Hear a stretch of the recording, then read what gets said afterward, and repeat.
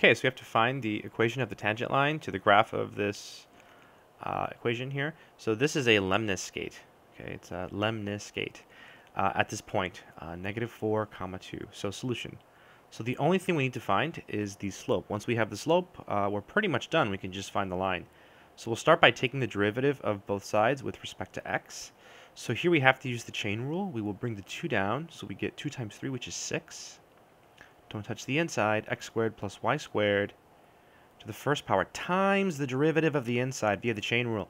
So this is 2x plus 2y dy dx. Over here on the right-hand side, the 100 is a constant, so it just kind of hangs out. So we have 100, 2x minus 2y dy dx. All right, so let's go over that one more time. So we took the derivative of both sides with respect to x. Let's check. We brought the 2 down. 2 times 3 is 6. Don't touch the inside. And then you subtract 1, so you get 1.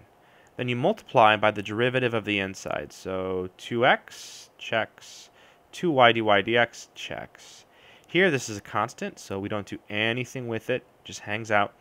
It's a constant being multiplied by a function. So the derivative of a constant by itself would be 0. The derivative of x squared is 2x, and here it's minus 2y dy dx. Yep, looks like we did it correctly. All right, at this point, let's plug everything in. So at -4, 2. So that means that we're going to plug in x equals -4 and y equals 2.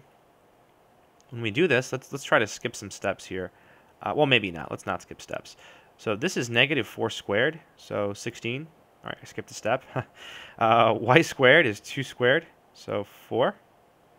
Times, let's see, 2 times -4 is -8. And then 2 times 2 is 4. Ugh, so dy dx.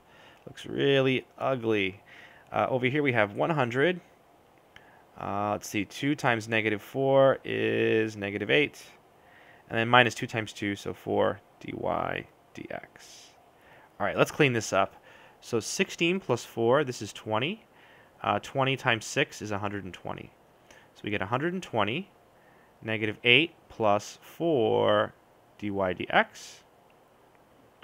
And looks like here we get -800 minus 400 dy dx. Let's distribute this 120. So let's see, 8 times 120. Well, 8 times 100 is 800. 8 times 20 is 160. So this is -960 plus 480 dy dx equals -800. And then what else? Minus 400 dy dx. So easy to mess up in problems like this. Let's keep going. So I guess we need all the dy dx's on one side by themselves. So I'm going to add this to this. So we have -960 plus 880 dy dx equals -800. Add the 960, so we get 880 dy dx equals 160. At this point, we'll divide by 880. Okay, so when we divide by 880, I'll do it over here. We end up with dy dx equals 160 over 880. And you can just keep dividing by 2 over and over until it simplifies. But if you divide by 10, you get, let's see, 16 over 88. And if you divide by 11, you get 2 over 11. 8. 2 over 8. 2 over 8.